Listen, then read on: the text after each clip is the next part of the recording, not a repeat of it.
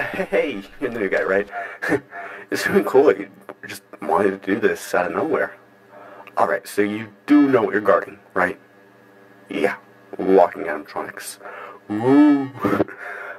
You are aware about the bug in their system that they see you as a bare endoskeleton, right?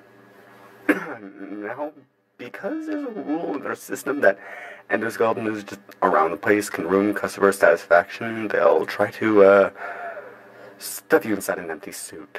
But don't worry, the place is really small and they should be really easy to track. You may notice those two dark halls and those two bright buttons.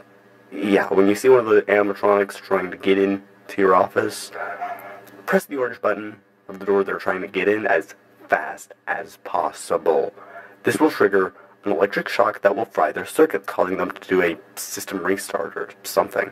If you're worried that they'll just be more eager to get inside your office, then don't press the button. They'll just get inside and kill you anyways. See? It's better than dying. Also, these electric shocks take a really long time to cool down for some reason. So in the events that you see them rolling around in your camera, you can just zap them right there.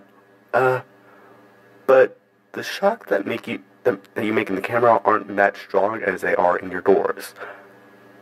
These shocks will just make the animatronic stop for about a while, but they'll become active eventually. If you flick at the bottom of your screen, you'll see some pipes. These pipes will frequently leak, and you can't trigger shock in the cameras.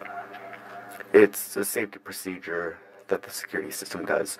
I think that's because it may trigger a chain reaction and will cause the shock to reach you. Now, to think of it, it's not that bad at all. Click on a leaking pipe to fix it, by the way. I think you got this under control. Just remember to watch the camera from time to time, and you should be safe. Alright, talk to you later, man.